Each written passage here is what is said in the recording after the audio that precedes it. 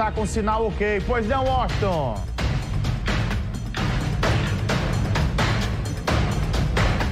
Olha, Bruno, estamos de volta agora, só que dentro do veículo aqui do sistema Arapuan de comunicação. No momento em que nós estávamos no ar, uma forte chuva, dá para perceber, cai neste momento, fortíssima chuva.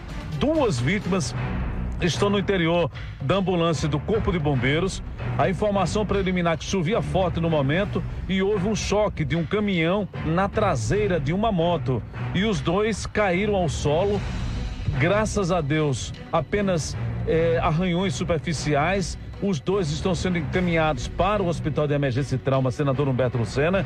O condutor do caminhão, ele parou no local, chamou a Polícia Rodoviária Federal, que está neste momento fazendo os primeiros levantamentos do local, e há suspeita de que houve também um outro veículo neste abarroamento, aqui na BR, aqui próximo a Manguinho, já chegando aqui nas Três Lagoas. Observem que os policiais rodoviários federais encontram-se fazendo todo o levantamento no local. Observem, a equipe do Corpo de Bombeiros chegou rápido para fazer o atendimento e os 2 estão sendo agora assistidos pela equipe do SAMU. O Sargento De Alves é o condutor desta viatura, Bruno, e deve ser os 2 encaminhados para o Hospital de Emergência e Trauma.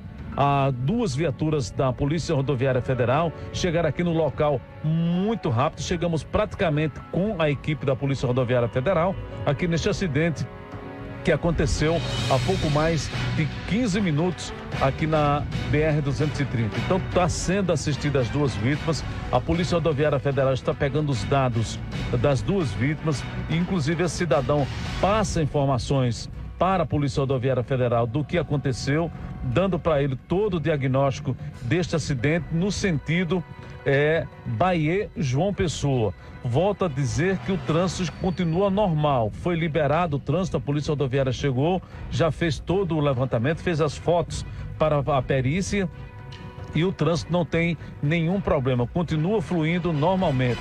Agora, a chuva é que aumentou e aumentou muito, viu, Bruno? Chove muito aqui neste ponto onde nós estamos. Não tem pontos de alagamento, mas que a chuva é muito forte e sequenciada. E os motoristas devem ter muita precaução, até porque desde ontem que chove aqui na capital e a chuva tende a aumentar nas próximas horas. É com você, Bruno Pereira.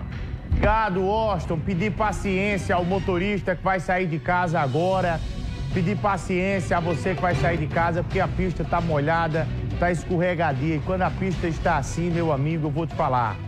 Acaba o pneu do carro acaba derrapando e é uma complicação só. Então tá bom? Então você que está me acompanhando agora, cuidado, mais um dia iniciando, de muita chuva, de muita água aqui na nossa querida cidade de João Pessoa. Volto agora com a matéria do Águia, que nós interrompemos.